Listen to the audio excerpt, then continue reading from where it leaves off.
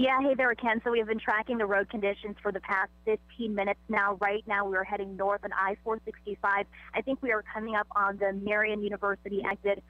So it was actually bumper to bumper getting onto the interstate. A lot of drivers are taking it very slow. The roads are slick, so just be extra careful if you're going to have to head out later tonight. A spokesperson for NDOT did tell me earlier crews have been pre-treating the roads with salt today and will continue throughout the night. So as a reminder, you want to give those trucks a lot of space to do their work. But again, we are heading north on I-465. Traffic was bumper to bumper getting onto the interstate, and it looks like we are going roughly like 30 miles per hour right now and 35 miles per hour right now, and you can see it looks like we're hitting some traffic right now. But again, give yourself a lot of time if you're going to have to head out later tonight. We'll send it back to you. V, thank you. Well, as you've seen, much of central Indiana is experiencing a snowstorm during rush hour. It's a lot for snowplow drivers to face, and many of them are brand new to the job. I got an inside look earlier today at DPW's operations and how they're keeping up.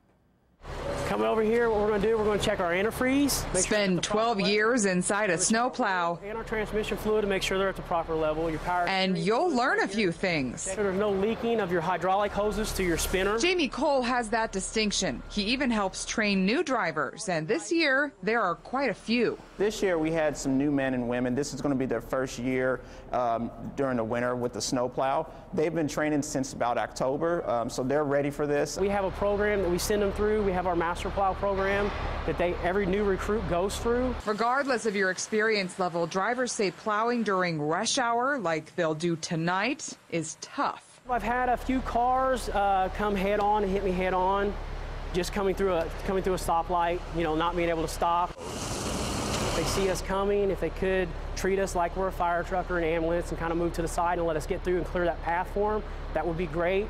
And you'll see them. Stokes says a full shift of 80 drivers took to the roads this afternoon, and another 80 will take their place at 11 p.m. tonight. Yeah, we're ready. Big yellow trucks with NDOT are on the same path. They had 217 out on Indiana highways this afternoon and will have full call out in central and northern districts tonight. Cole says his team is in full force as well with a game plan.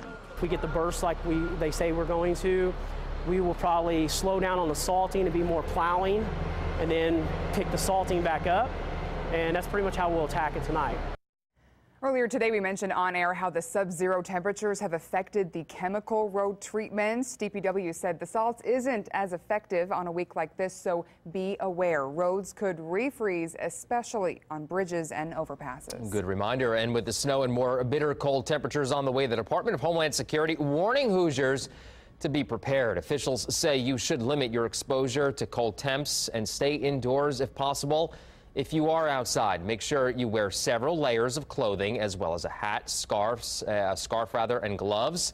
Don't use an oven as a heating source. And if you use a space heater, make sure it is kept away from anything that could catch on fire. Officials say you should also bring pets indoors or make sure they have a warm place to take shelter. Finally, make sure to check family, friends, and neighbors who may need assistance. Tomorrow morning, IMPD, the Marion County Sheriff's Office, and the Professional Blended Street Outreach Team will be handing out warming kits. Yeah, they'll be going to areas where there are often homeless people. They'll help take them to shelters and look for any health issues as well, like hypothermia or frostbite. Officials will hand out kits that include a wool blanket, a hat, gloves, and hand warmers.